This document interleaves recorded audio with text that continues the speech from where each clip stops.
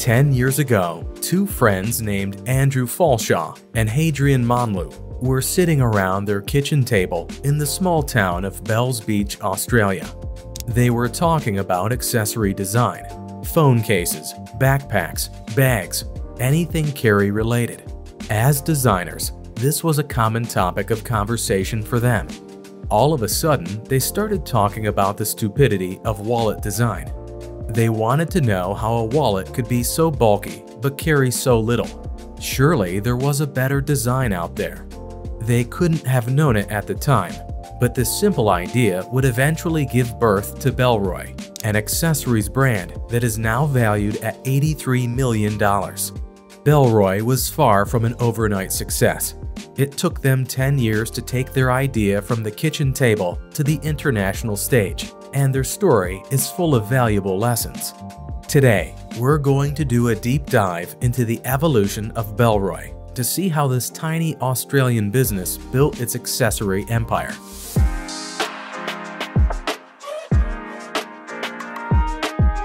The birth of Bellroy.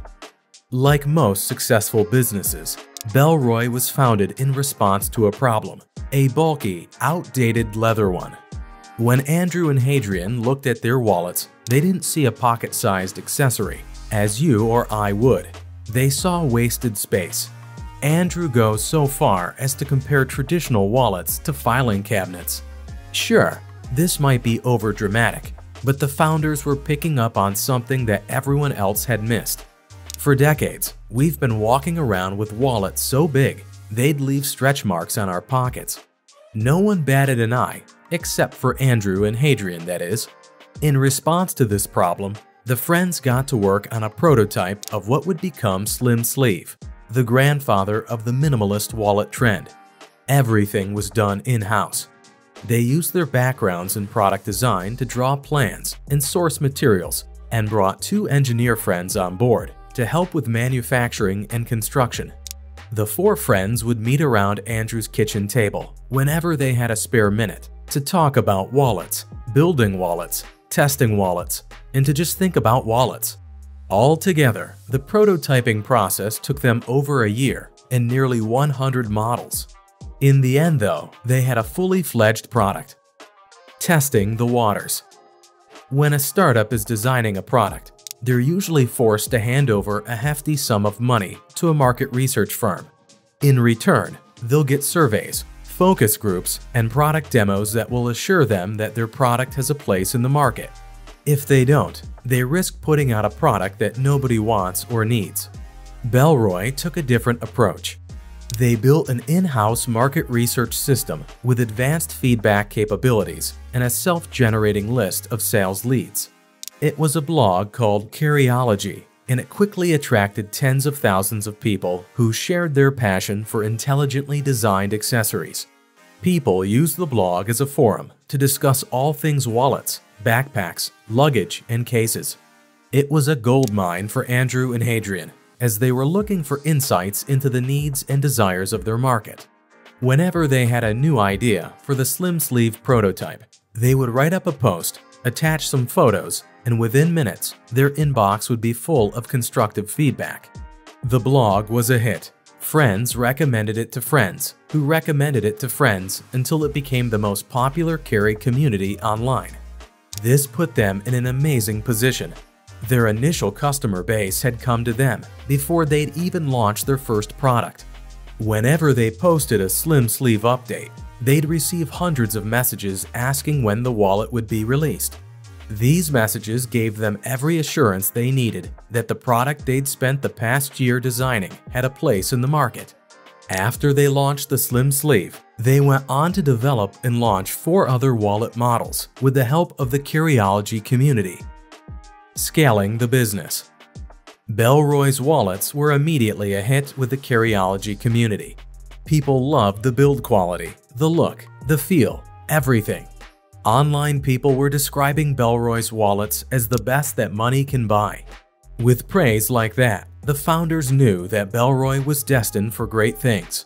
They began the scaling process by purchasing online ads with the hope of increasing the company's reach beyond the Carryology community.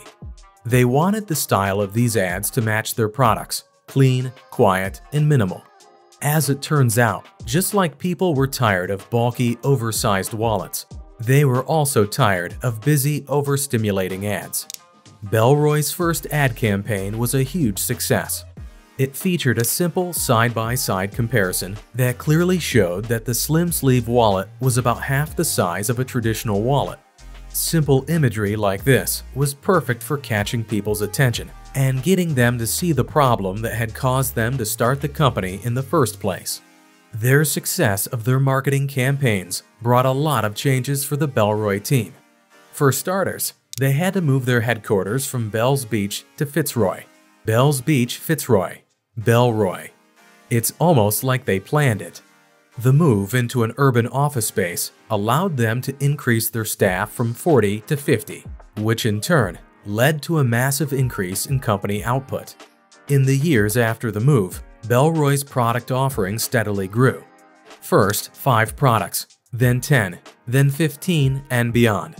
With each product, they carefully tested features and quality within the carryology community. And because of this, each product received rave reviews. Bellroy began to make headlines in magazines like GQ and Vogue, and gain features with influential stockists like Huckberry. The snowball was rolling. Flash forward to today, and Bellroy produces 60 products ranging from phone cases to carry-ons, and generates $29.4 million in revenue every year. Imagine being at that kitchen table 10 years ago. If you try to tell Andrew and Adrian what their idea would become, perhaps they would have thought you were crazy. Their story shows the power that simple ideas can have when executed well. It also shows that there is real value in seeing the world differently than others. Wallet carriers everywhere were perfectly happy to keep on using the same oversized wallets they always had, until Bellroy built a minimalist option. Hopefully their story has inspired you to get thinking about the minor inconveniences in your life. You never know where the solutions will take you.